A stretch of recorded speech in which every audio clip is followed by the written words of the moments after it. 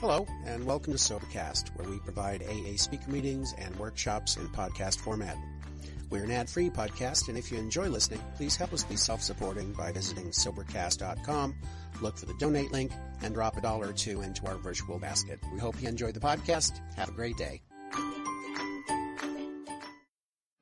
Thank you so much for step 10. I really got a lot out of that.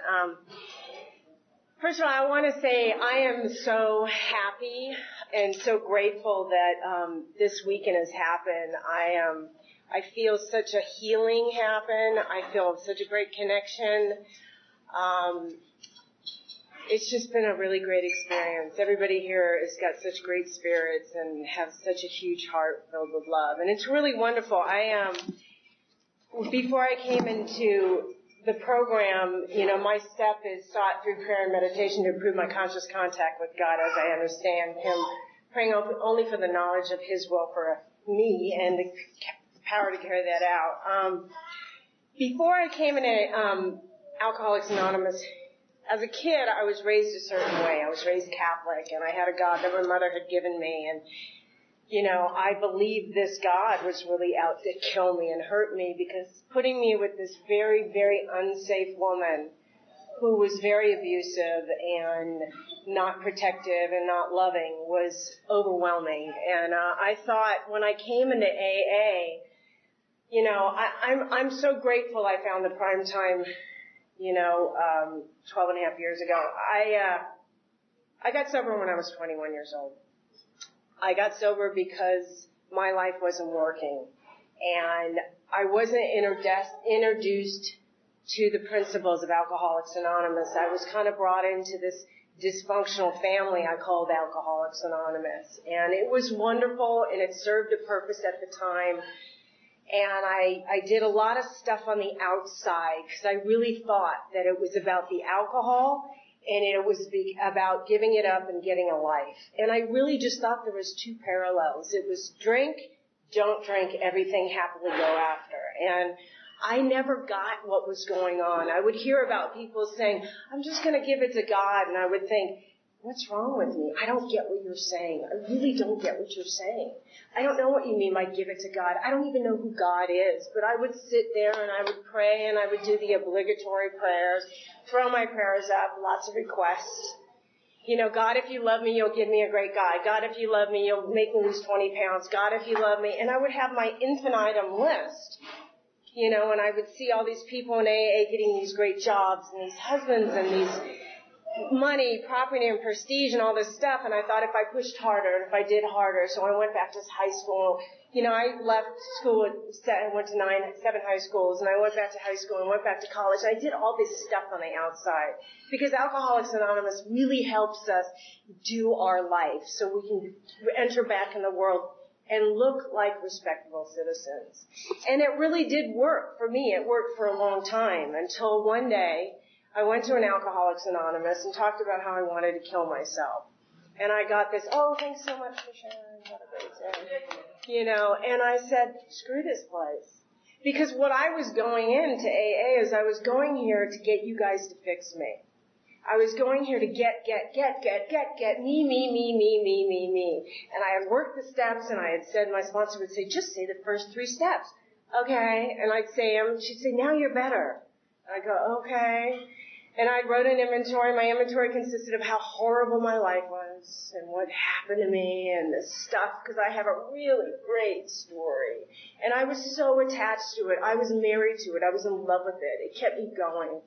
And then I did all that stuff, and I made amends, and I wanted to get the pat on the back and continue to make amends. I got a high off saying, I'm such an asshole. Because they'd go, and I get my ego fed more and more. And then I would pray, and I would go to retreats, and I'd meditate for 3 and 4 hours at a time, thinking about Hillary 3 and 4 hours at a time. And I ended up going out. And it was, thank you, God, for getting me to drop to my knees. And I came back in, and a guy said to me, who I'd known for 20 years, he said, Hillary was the first person in my life who told me the truth. And he said, Hillary, you are dying from the inside out, and it's really, really a tragedy. And it pierced me. And, he had been sponsored by Bob, And he said, I've seen you for all these years. You keep getting it outside, but you're getting worse. You're getting less inside. And it really hurt. It touched me. And, I took off 9 months and I read the book and I did this stuff. And, step 11 for me, I think for everybody, is I cannot understand, I can't grasp this step until I have thoroughly looked at my first step and my second step, and then surrendered to really feel my third step. Because for me, my first step, I am incredibly powerful. I am so powerful. I have a very loud energy. I know my power, but my misuse of power is my problem. I am so unbelievably strong for destruction, for pain, for misery, for hurting you, for hurting myself, for causing lies and cheating. I'm really, really wonderful at that. And I built this character based on this. I was raised in alcoholism. I have my pathology of, where I come from, and I based this whole character and Hillary on it. And when you come in here and say, hey, just, let go, let God, I'm like, okay. I have no clue what you're talking about. I really don't. And I came in here clueless, and I stayed for nearly 25 years clueless until I really wanted to put a gun to my head. That is the solution to me. My dad did it. Why not me? Because that's where my brain goes, So when it says to me in the second step, I have to see how unmanageable my life is. In the second step, it says I have to come to believe in a power greater than myself, meaning I am a power. And so I have to see how my power works, and I have to go through all these steps because it keeps itching away and chopping away a little bit more at Hillary's self-ego alcoholism, Hillary's self-ego alcoholism, and little by little. So when I go to sought doesn't mean I find God. And I thought everybody found God. I remember when I was 14 years old, my neighbors used to be, they probably still are, but they're Christian, and they used to pray for me, and they'd say, we're going to save you. And I would think, please, somebody save me. Somebody rescue me. And I really wanted to be rescued.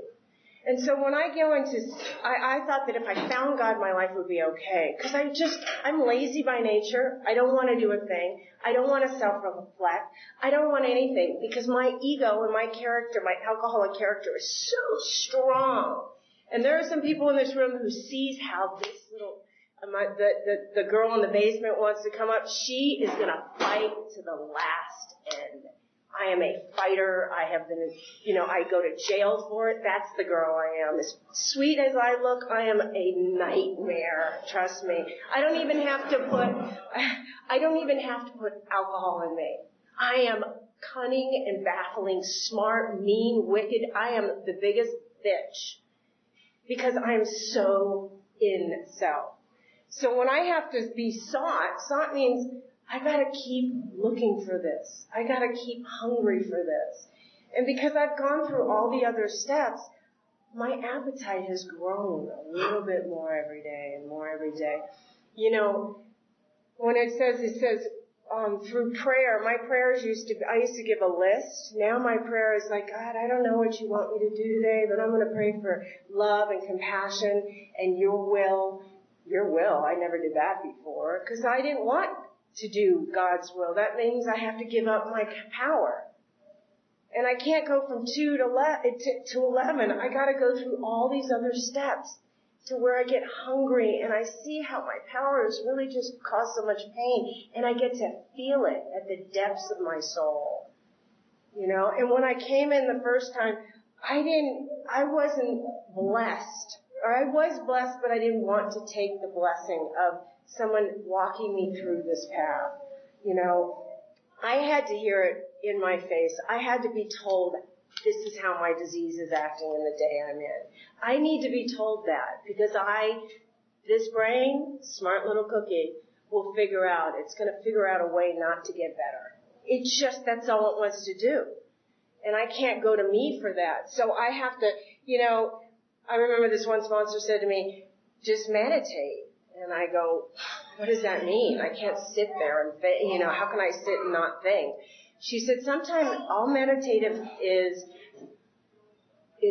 focusing on a constructive thought. Maybe be joy. Maybe it be doing the dishes. I'm right here, right now. I'm putting my hand inside the glass. I'm wiping the glass.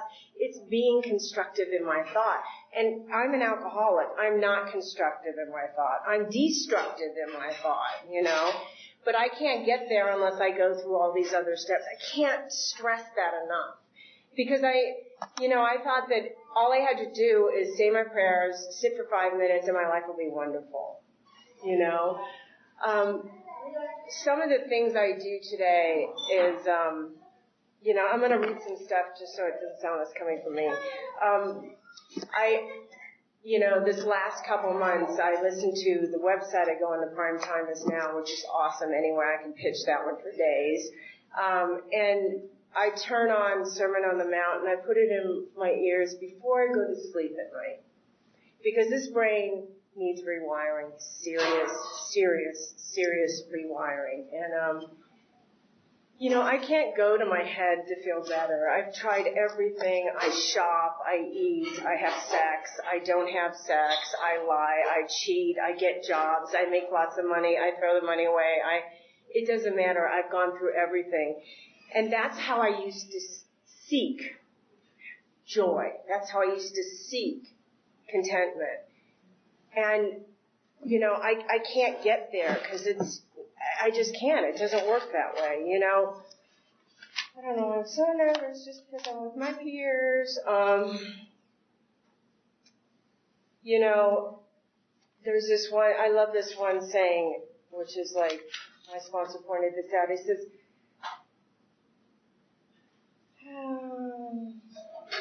God, there's so much I've underlined. It says, we can try to stop making unreasonable demands upon those we love. Oh, why did I pick this part? Hello. And we can show kindness where we had shown none. Courtesy, kindness, and justice and love. Thy will be done, thy mine. Because I was so conditioned to have this Santa Claus God, okay, that all I had to do was say my prayers. And I have friends who have Santa Claus gods, and it works for them. But for me, it's the hardest thing for me to say is, I don't know. I don't know what's best for me. Because I know everything. That's my disease of alcoholism. I know everything. I want everything right now. I want it in a hurry. I want you to do it my way. I'm a baby, and if I don't get my way, I'm going to have a tantrum. That's the way I operate. That really is the core of who I am.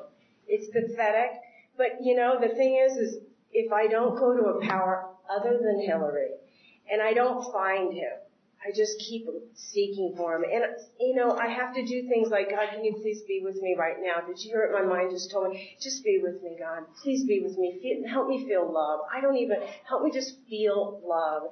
And then all of a sudden I'm like, wow, when I run into people, I have the most magical life when I center myself in the morning. And my sponsor used to say to me, my old sponsor used to say, pray in the morning and pray at night. That is not enough for me. That is just not enough for me.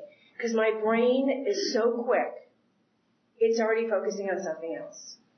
So I have to do it all day long. I get to do it all day long. God is awesome to me. I get filled up with, I love God. I used to say when I was younger, women like me, I'd go, oh God, how disgusting, they seem like, I am that woman. I'm the woman I've always hated to be. And it's I'm like, wow, that's kind of funny, ironic, the one I point at, I become, in every avenue. I love Bob's book. It's been just, I'm in such a great place right now. It says in step 10, we grow spiritually. It says step 1 through 9 makes it possible for me to grow spiritually. And it says, I'm a character that is an open mind. My mind was never open. My mind was so closed. I always say that a mind is like this. If I have anything in my hand and I close my hand, there's no way anything can come in or go. So I can't give anything to anybody. I can't receive anything. And And when I ask God to give me an open mind, because I can't go to myself for this, because it's going to budge, it's going to say, no way, I'm on a mission to kill myself and everyone around me. So when I say, God, please open my, I go, please open my mind so I can hear you, so I can feel you, so I can taste you, I can touch you. And it comes in so many different forms, And when my mind is open, I can feel love. I can hear the message. I can hear when my friends say, it's your disease, Hillary. This is not the truth. And when I am so in self, I can't hear anything. I can stay sober for a very long time miserable. I am so used to being miserable. It's not comfortable, but it's familiar, I'm in a place in my life where I will do anything for joy. And if it means going to school, if it means not working, I've changed my career. I trust God explicitly. I don't have a job this week. I don't care, because God's my source. I don't have to figure out where I'm supposed to get the job. How am I going to get that? I have rested that all aside. And when I sit, I just really, it's to a point where, I just want to do what God wants me to do. And I never thought that way before I came in an Alcoholics Anonymous. I am a one bundle of fear, I was raised in a way that I had to figure it out. And when you come in here and you say, if I had to do step 11 when I first came in, because when I first came in, I thought, oh yeah, I'm just going to pray and I'm going to go from 1 to 12 and I'll pray occasionally in the morning. And I couldn't get the feeling. I couldn't get that oomph.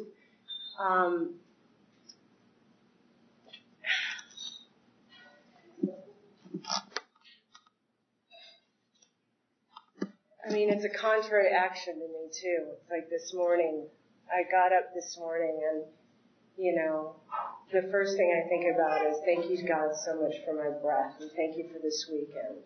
Gratitude is not a normal thing for me because I'm always making requests. And I can't be in gratitude if I'm always asking for something more. When I'm in my disease of alcoholism, when I'm in my ego, myself, I'm never satisfied. I'm starving all the time. I'm so hungry for more and more and more.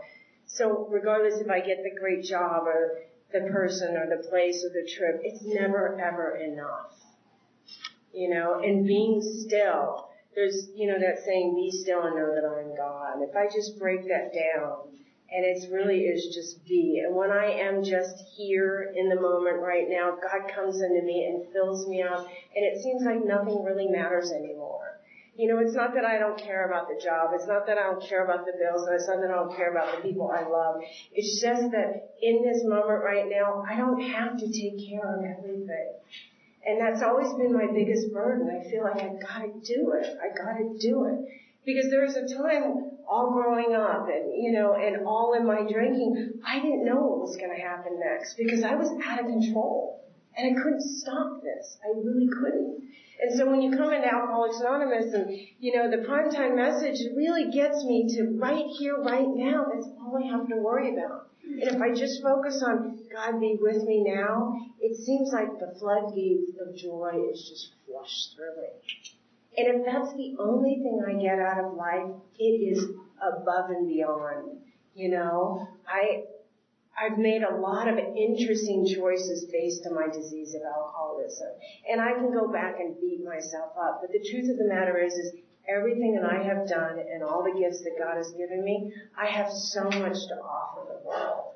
And that wasn't what I thought about before I came in the program. I wanted to get you to get better.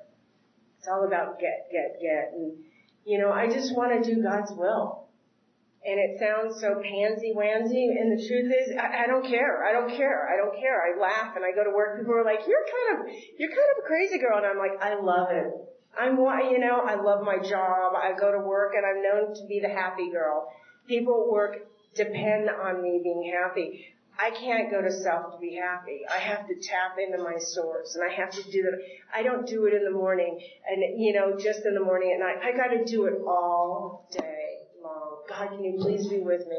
Did you hear what my mind says to me? It wants to kill me. Help me. And then how can I think about somebody else? How can I turn my thought to another human being? How are you? And then in that moment of time, there's like this magical thing. It's like, The sun is here. I told my friend this the other day. I said, the sun is here and the earth is here. If the sun, there's something that happens, and we all know a little physics, is in between that there's this black hole. They can't really understand why it doesn't destroy the earth, that sun, that piercing, fierce, unbelievable light that gives us light and growth and, keeps us warm and all that stuff. And somewhere in between the sun and the earth is this black hole. And that's like my God. And when this is Hillary, I am strong and I'm fierce, but I can burn and scorch everything in my world. And it's so symbolic for me, and when I say, God, please be with me right now. Help me choose that right decision. How can I do this that's not going to hurt another human being? How can I bring love to another human being? All of a sudden, in that black hole, something happens. And then those words just come, and that ease and comfort is just given to me. And that matter of a moment, a matter of a second. And when I came here and you said, just turn your will and your life over to God, I was like, okay, here. And I'm going, how do I get from here to Mexico? And I thought, I'm never going to get there. Give up. There's my disease of alcoholism. I can only treat my disease in the second I'm in. The second. And when, like you said, when it pops up, I have a choice. That's my wonderful gift that God gave me, is choice. I can have that choice to either go to God or go to Hillary. I got a choice. I still have choices. It's not like, I can't drink, I can't do this anymore, I can't have no, I have a choice. So, anyhow, I'm like lost for words today. I'm just like in this little la-la of, I'm grateful that, I'm just grateful I'm alive. I'm grateful I'm at peace. I'm grateful I like everything about my life. I haven't found anything wrong today because I went to God. I only have problems when I think about myself too much. And usually that's just a couple of seconds, and that's it. I'll go down. I don't know. I don't have anything else. I don't know what else to say. I'm kind of done. Yeah.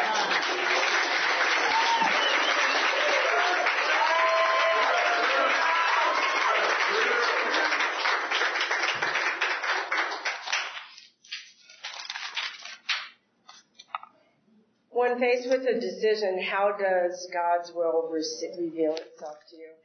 It talks about it in the 12 and 12. It gives us specifically how to deal with when faced with a decision. If you're anything like me and you like to be in control and you like to manage and direct everything in your life, because I have a little bit of that issue, if you want to do that, then your chances are what you're going to get is exactly what you get, But it says we stop. He says when we come to that place, in all these situations, we need self-restraint, honest analysis, and what is willing. A willingness to admit. Hold on. Wrong spot.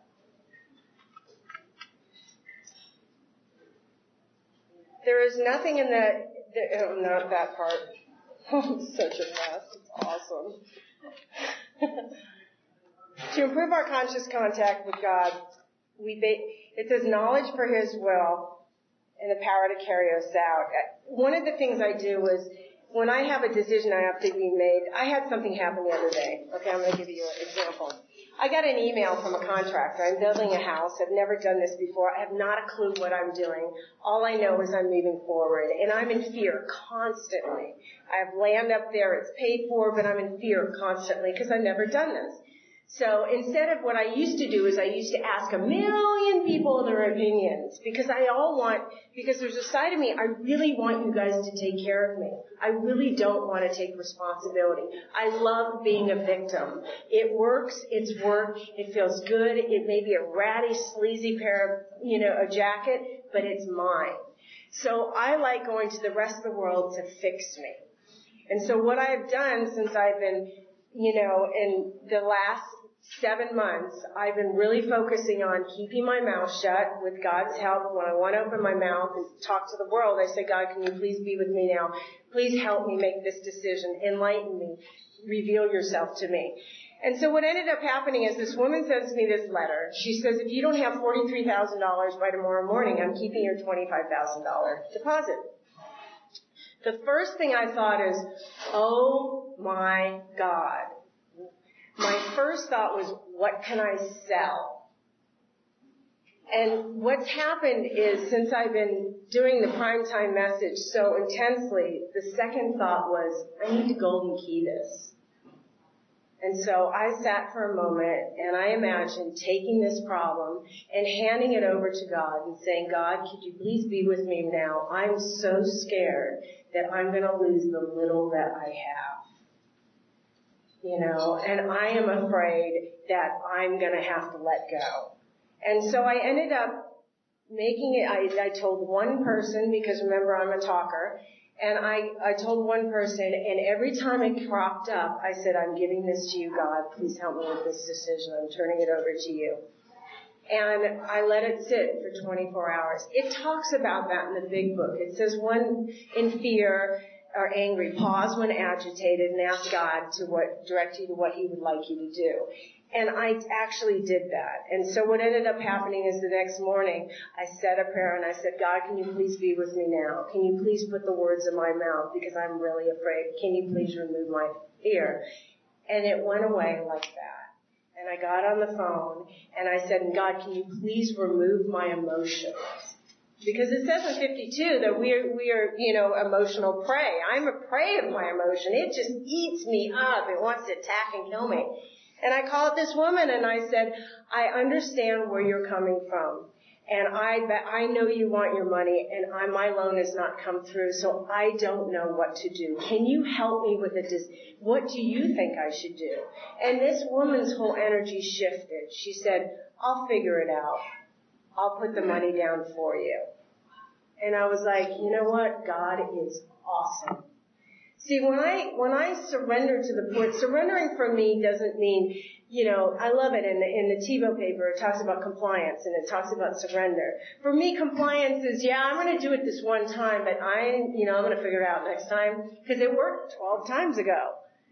And surrender means, you know what? Here's my hand. I open it. You take it. Whatever you want, I give it to you. Just, and there's a sense of relief. There's a sense of calmness that comes over you, God, I can't see. I have lived on my senses my whole life. Seeing, tasting, touching, feeling, hearing. I've lived on these 5 senses to feel God. That is not where God lives. That's an additive. It's like pepper on top of my meal. God is a feeling that is just deep inside of me. That feeling of going, it's okay, Hillary. I've got your back. I've never had anybody get my back. I didn't have parents that supported me and loved me. So I depended on self, this ill self. So when I have these stuff come up, the first thing I do is, God, please be with me now. Can you quiet my mind and open my heart to what message you want me to hear? Quiet my mind, open my mouth. If I have to mantra that 1,000 times, all of a sudden I'm driving down the road and I go, wow, look at that pretty tree. All of a sudden it's like, it's happened. I don't even know it occurs. That's the magic of God. So, okay. How do you remember to ask for higher powers guidance always throughout the day? Well, I don't go to me to remember because that's where my problem is. So I just do it. I've gotten into a habit. I'm undisciplined by nature. I'm an alcoholic. I'm lazy. I don't want anything. I want it all handed to me. I want to be rescued. So why would I want to do anything? So my thing is for me, I try to say, God, be with me now. God, be with me now. God, be with me now. Is there something in that entering into the 4th dimension which you don't even know? It's like the roof, the sky is your roof. I mean, it's like it goes forever and ever. When I'm in 3rd dimension, meaning when I'm in Hillary, self, ego, and alcoholism, 3rd dimension, and everything else is a mere reflection of what I cause inside. So if my life is shitty, it's because I'm pretty shitty inside. And if my things are falling apart, it's because I'm falling apart inside. So when I go to the 4th dimension, which is God, please be with me now. You are infinite love and wisdom, and there is no boundaries.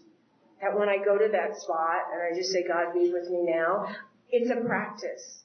It's a practice. That's why there's 10 other steps before you, because it's a breaking down the ego, the self, and the alcoholism, and all those 10 steps, little by little by little, so you can get to it where it's an everyday thing, where if you don't pray, you're so uncomfortable. You're so sick to your stomach, and you know why you don't feel good. When I'm in step 3, I don't know why I don't feel good, because I haven't examined and looked at how self has created this whole life. I have to go, wow, I can't go to me. I can't go to me, because all this truth has been revealed. So, anyhow, I hope that answers the question. All right. Billy alcoholic.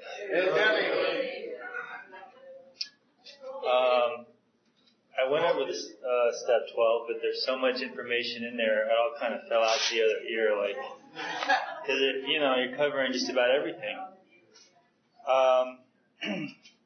But I was thinking when I was sitting over there that what a cool group we have here, and how this wouldn't even happen, and if you all weren't here. And what a kind of eclectic motley crew we have here, but we're all united for the same thing, And there's no hard, fast rules. I don't think there was anybody hiding out in their room this time, suffering. I think we were all kind of ourselves, and we had a good time. And even though I wasn't here for a lot of the meetings, just being around everybody and feeling the love, it's great. And that's a blessing to be able to see that, because in the past, in my mind, it would have had to be a hand-picked group of people with certain qualities to make me look better or something. But now, I guess having had a spiritual awakening, I can see people as beautiful for the way they are. And that was never the way it was, And, wow, step 12, okay. I guess, my outward life is really a manifestation of my inner life. And when I came here, I was really suffering, physically and emotionally. I've been in prime time, I don't know, maybe 5 years, a little less. And I was really at my bottom. And you hear suicide a lot. I guess a lot of us had to get to that point, and that's where I had to get in sobriety with 12 years of sobriety. And I was introduced to prime time, and I came, and it resonated big time, so much so that I would squirm in my seat, and it took everything I could just to sit in the seat and not leave the meeting. Even though I heard, what I needed to hear, or it resonated, and I heard the truth. Are we recorded this time? Okay. Well, in my mind, I'm thinking this to all of you, even though it's the truth. That's how defiant.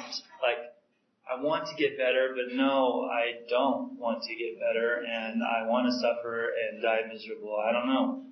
It's weird. And finally, I guess surrender came. Astrid gets mentioned a lot, but she really took me under her wing, and we talked a lot, and she's the one that said, you're speaking, because I was such a shy person. I would never speak. I don't like getting up here. I don't like doing this. I don't even like going to retreats, honestly. In the past, I never did, And if I did, I was the guy hiding in the room suffering.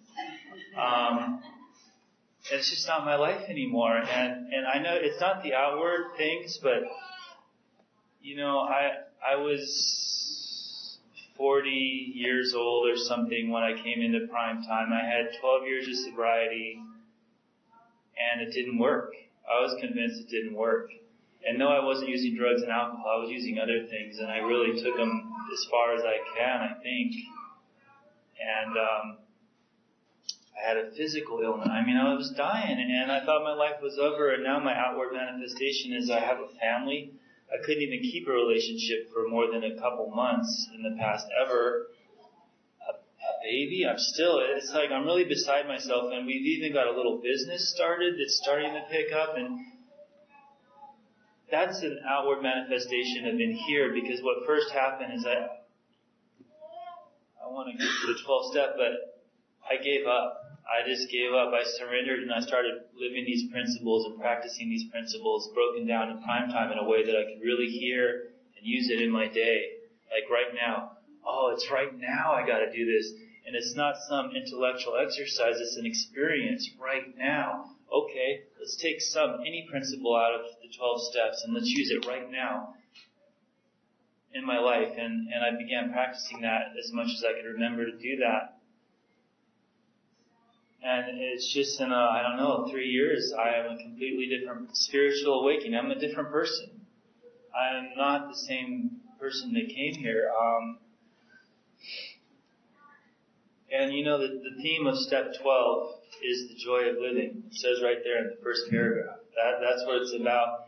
And I know when I was new, I could not relate with step 12 at all. Like joy of living, spiritual awakening, that all sounded not even desirable, really. I just wanted to be clean and feel okay.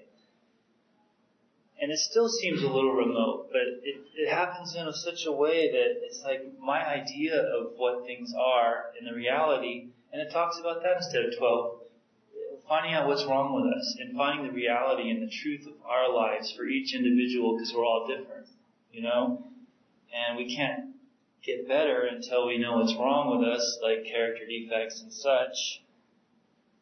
And we all have a different story and different backgrounds. We need to get to know ourselves before we can get better. It also talks about understanding God, and which was a little conflicted for me because it's understood to me that God works, but I don't know that I understand God. And so, I don't. But I do in a way, because going to God and understanding that He works in my life, I come to understand, I guess, God as the source of my life, this new life. I came in a dying man who was going to hang himself, and now I'm actually enjoying life for the first time.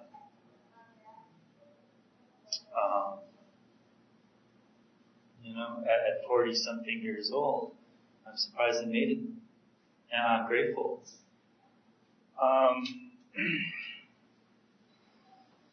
And I don't want to get emotional, but it means so much to me, because this is my life, and my life was over. Like, to me, suicide is real, and the life I'm living today is real.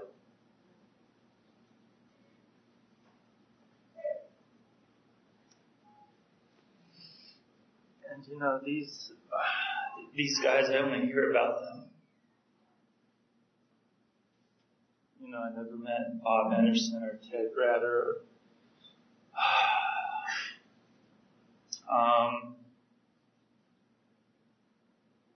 But they've set the groundwork for something that has, in my life, made all the difference.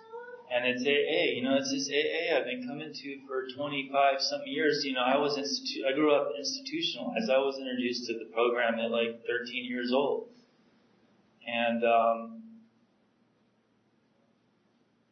it's just so weird and bizarre, because the way my mind works and alcoholism works is I think everything is, I have a fantasy life sort of, and that is reality, because the authority for my life is self. So I I thought this is true, this is how it's supposed to be, but nothing is the way I thought it was supposed to be. And I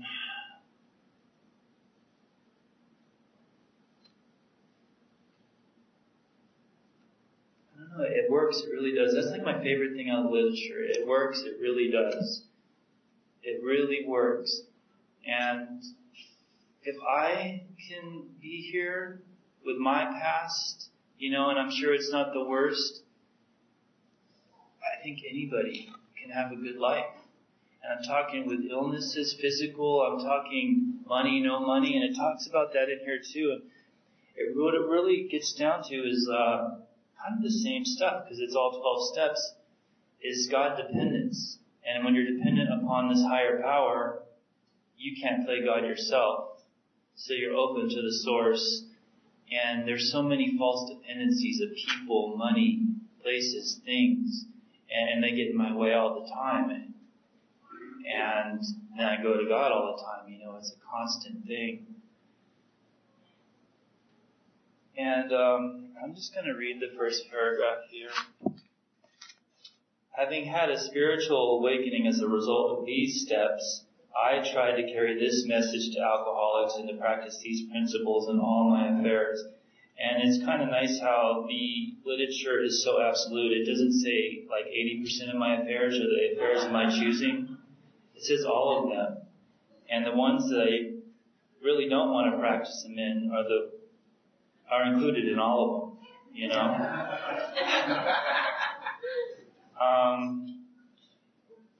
The joy of living is the theme of AA's 12th step, and action is the key word.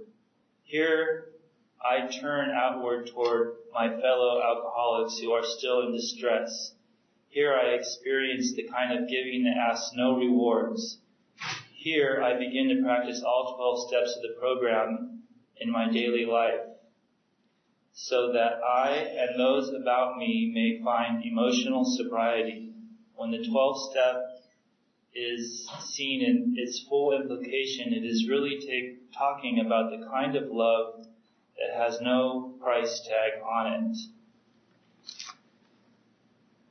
And, it talks about service too. And for many, many, many years, up till recently, I didn't really have any sponsees. And when I did get one, I really didn't know what to do. I tried to do what I saw other people do. And now I do have a couple sponsees. And I can't say that I'm the best because I'm short on time. I got the baby now too and stuff.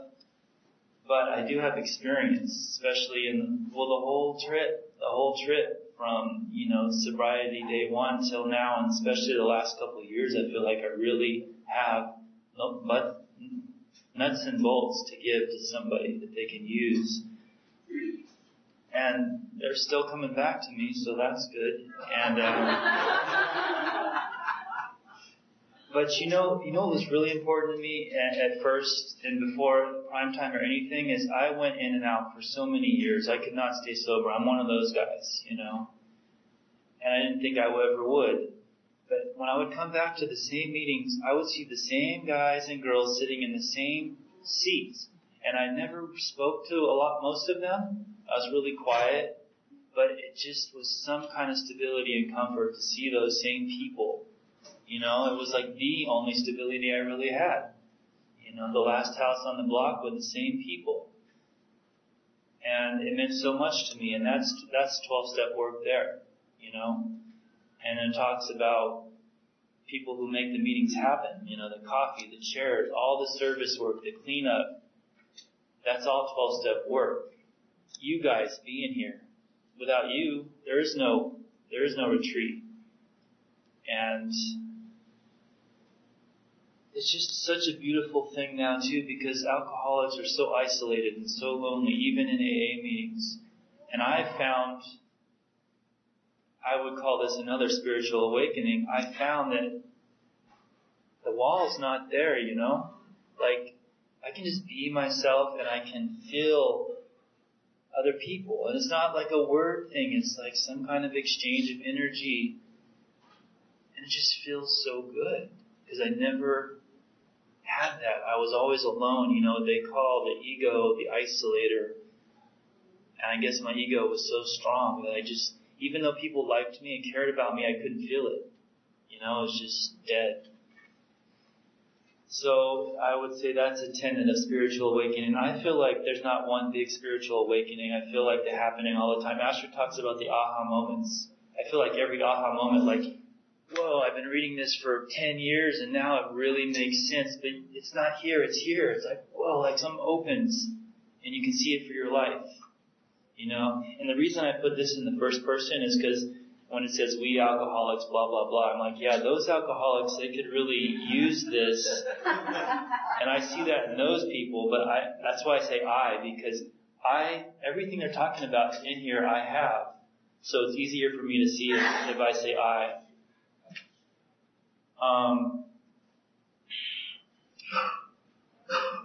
And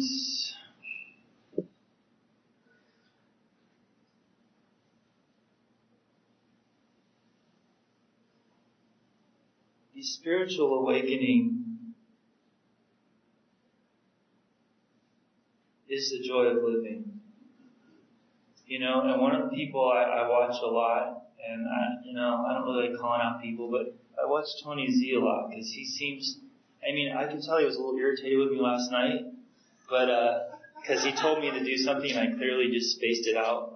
I'm like, oh yeah, you did tell me to do some things, huh? But even then, is gracious, and he usually always is calm and has a smile and is loving. And he's one of the people that probably doesn't know it, but I watch him and I see that. And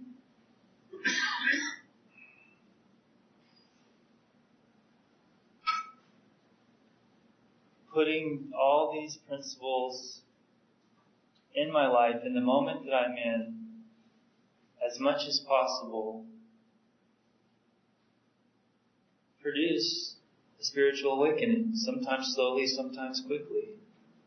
But if you keep going for it, it really does work. And I'm here to tell you it really does work. It took 17 years. Most of those pretty miserable. That's my truth. Some people come in here and they seem to get it right away. God bless them, That's amazing. And, Max, he's a young man and he's come into prime time with a year and he's getting exposed to this right away. That's wonderful. I hope it sticks, because my experience is anything from self, anytime I try to figure it out, analyze it, it just does not work. Alcoholism, ego, and self are what are in my mind. I need to be free of that. And I guess I'm just going to say this is the most important thing to me now, and is the most difficult thing, is God dependence. It sounds weak. It sounds irrational. It sounds like a crutch almost, to me anyway. Maybe you guys are good with it. To me it sounds like, what? Are you kidding me? Are you kidding me?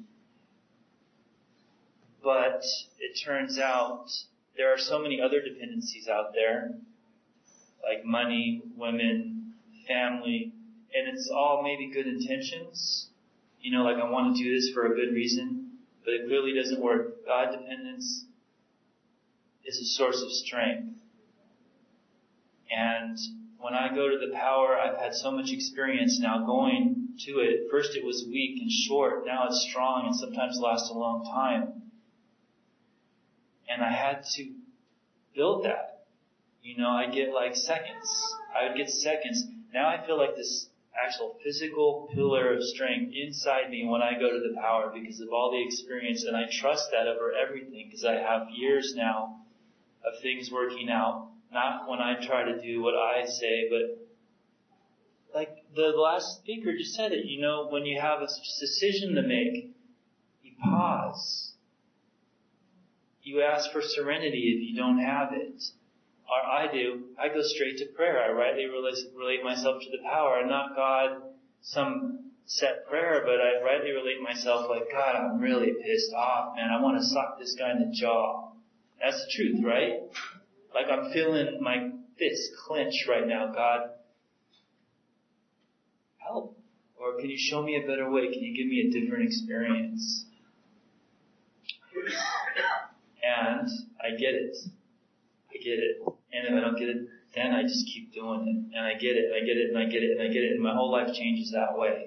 It's piecemeal and little bits. And for me, it's just like, it's hard to put into words, but I have an entirely different life, and I'm just going to shut up now. Thank you very much.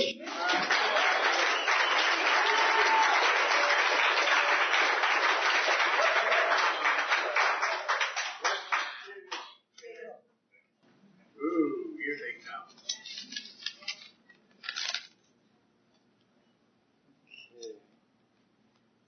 talk about what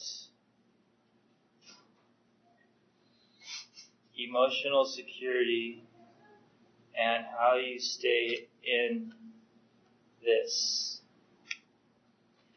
Is that emotions? Financial?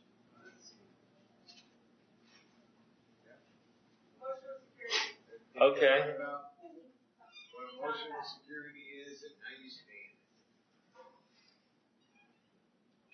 it. Okay, well, first of all, it's like the steps. Complete defeat. I got to recognize that I'm run by fears and delusional thinking.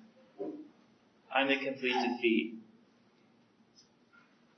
I go to my relationship in step 2 with this power that I have a lot of experience in now. And it really always kind of boils down to this. In this moment, I'm in complete defeat. And I don't even have to ask God. I can almost just have the experience now because I've practiced at it. But I go to the power and I say, show me the truth. And then you know what the truth is? All this stuff is petty. Everything I'm thinking is so petty. Cars, money, houses. He's a jerk. She's a bitch. Whatever. I got so many years on this planet and I've been run by petty bullshit the whole time. The truth is, I can experience love. I have eyes to see this amazing garden planet and a whole universe of desolate nothing. I'm having an experience of light. What a gift. I'm having relationships. Those are the true gifts. And so I get a better perspective when I go to the power. That's all. I get more of a reality. I'm not drowning in a sea of petty bullshit. And I'm not calling everyone's stuff petty bullshit. For me, it's petty bullshit because there is no joy in it. And I'm coming to believe that, joy is the theme of living. That's the first paragraph in step 12. I'm coming to realize that that's what I'm here for, to enjoy my life. And the seemingly bad experiences are also experiences. I just label them bad. That's a tough one, though, because I have physical illnesses and things. But more and more as I go for this, and the stronger my spiritual connection gets, I can even see those as experiences and gratitude. Because I have life, and life is a gift.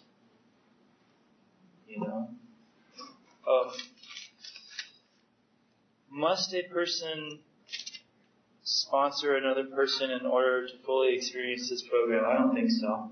It says here in Step 12, everyone should read it in 12 and 12, because there's so many other ways to be of service, and some people aren't in a position to do that, and it's not necessary. Why is carrying a message to another alcoholic important to your own recovery? It's important because, like I said, my life's important to me. I've actually been given a life.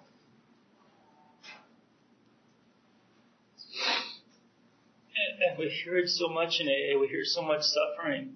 But it's not real to you until it's your suffering. And I've been relieved. And if I can give that to somebody,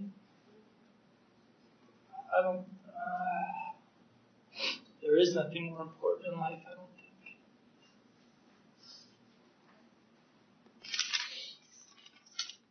Alright, I'm done.